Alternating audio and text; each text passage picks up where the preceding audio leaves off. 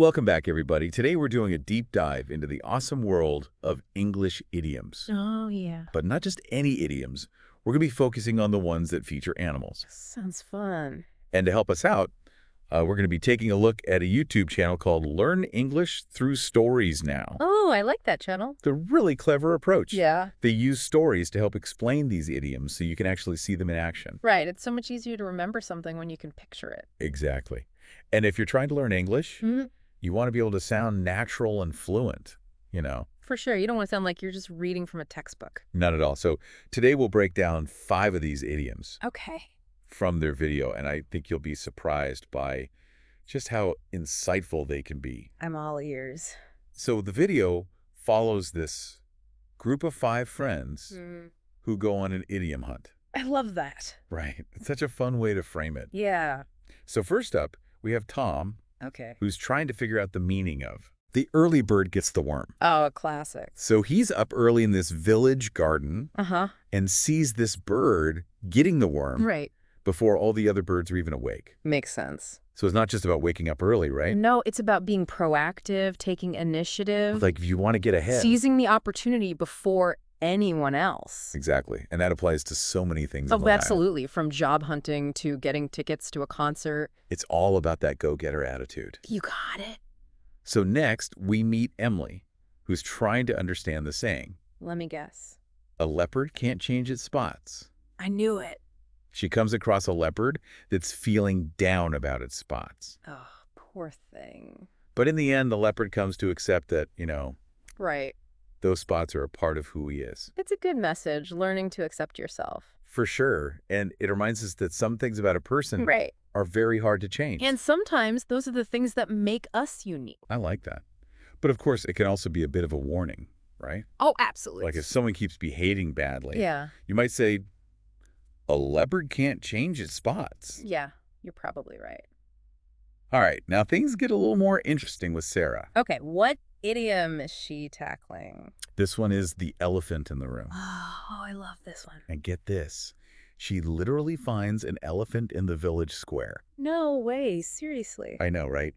But everyone's pretending it isn't there. Oh, I see where this is going. It's such a brilliant visual. Right. For those situations where everyone's aware of a problem. But no one wants to talk about it. It's like that awkward silence when someone brings up politics at a family dinner. I know exactly what you mean. So it's like Sarah's encouraging us to be brave Yeah. and address those issues head on. Because ignoring them just makes things worse. Exactly. It's much better to acknowledge the elephant in the room. So then we have Leo, who is trying to wrap his head around when pigs fly. Haha, of course he is. So naturally, he heads to a farm. Hoping to catch a glimpse of those flying pigs. You know it.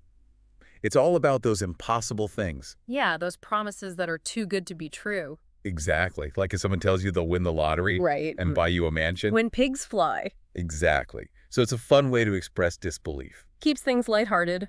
And finally, there's Max, who's off on a literal wild goose chase. Oh, I've been on plenty of those. I think we all have. It's so frustrating when you're chasing after something that just keeps moving further away. And you end up wasting so much time and effort. Like when you spend hours searching for something online And it doesn't even exist. or trying to convince someone of something when they're just not open to it. Talk about a wild goose chase. Definitely. But I guess the key is to recognize when you're on one.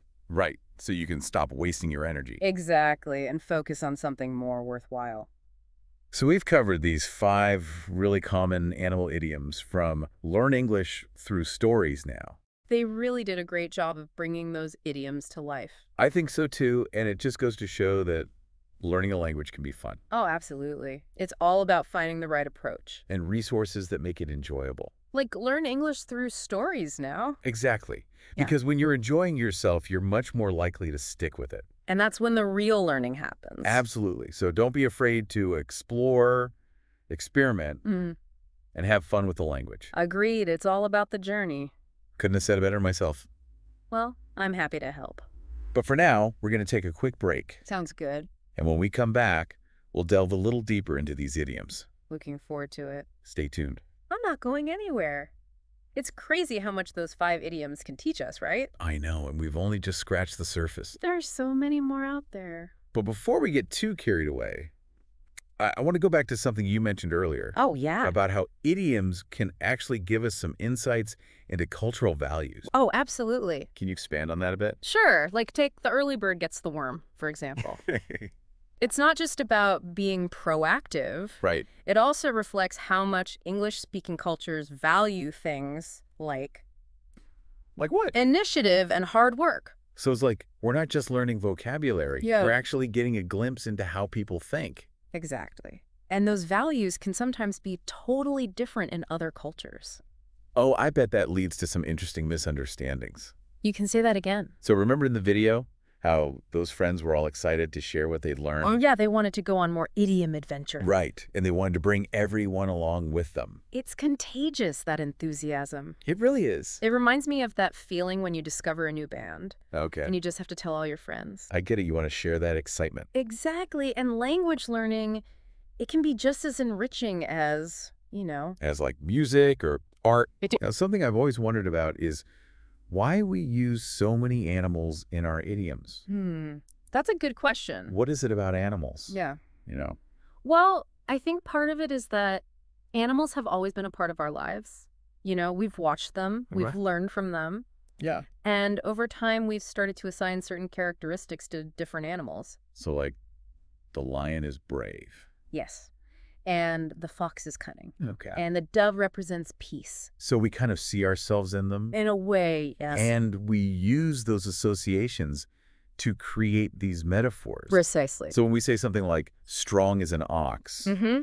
everyone understands what that means. Even if they've never actually seen an ox. Exactly. It's just this really powerful way to communicate. And what's interesting is that a lot of these animal associations, they transcend cultural boundaries. Oh, really? Yeah, like the idiom kill two birds with one stone. Okay. It's understood in so many different cultures. Even though the specific type of bird might be different? Exactly. So we've talked about how learn English through stories now makes learning fun. We've explored the cultural side of idioms. Right. And we've even touched on the power of animals in language. It's all connected. What other key takeaways do you think are important here? Well, I think the biggest one is don't just memorize the idioms. You have to learn how to actually use them. Right. It's all about practice. Exactly. Try using them in conversations. Even if you make mistakes. It's all part of the process. The goal isn't to become like a walking dictionary of idioms. Right. It's about using them naturally to make your communication more interesting. And more effective. Exactly. So don't be afraid to experiment. Have fun with it. Practice is definitely key. It really is. Like anything you want to get good at. Instruments, sports, you name it.